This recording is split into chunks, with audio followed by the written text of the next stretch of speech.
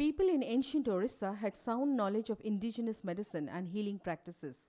Significantly, recent archaeological excavations carried out at Baanga Harirajpur in Puri district of Orissa reveals that nearly 3,500 to 4,000 years ago, rural Orissa had a stable social system willing to take care of the disabled.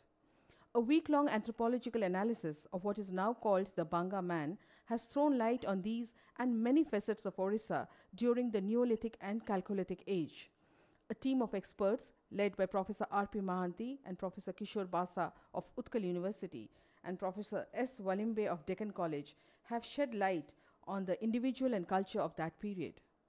The skeleton remains indicate that the man was about 35 to 40 years old, was 5 feet 7 inches tall, and had a fracture on his left forearm which had healed completely. According to the experts, the successful treatment of a serious injury is indicative of skilled medicinal assistance and the existence of a social system that took care of the disabled. Paleopathology test reveals that the injury was accidental and does not indicate interpersonal clash. It is also extremely important to note here the efforts this Professor Basa and his excavation team took in the field. See, excavating human bones is a very delicate matter and requires special care, special time, everything special for that matter.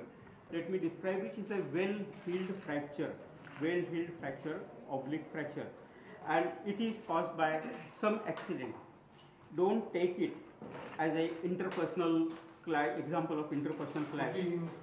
This specimen was in the range of 35 to 40 at the time of death. This is the second human skeleton recovered from any archaeological site in Orissa. In addition to the skeleton, pottery, copper fragments, stone artifacts were also dug up from the archaeological excavation undertaken in January-February this year. Rizwana Akhtar, Doordarshan News, Bhubaneswar.